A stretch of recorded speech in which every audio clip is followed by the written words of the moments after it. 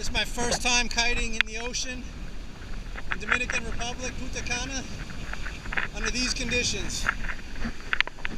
Mushy, sloppy waves, about 23 knots out of the northeast.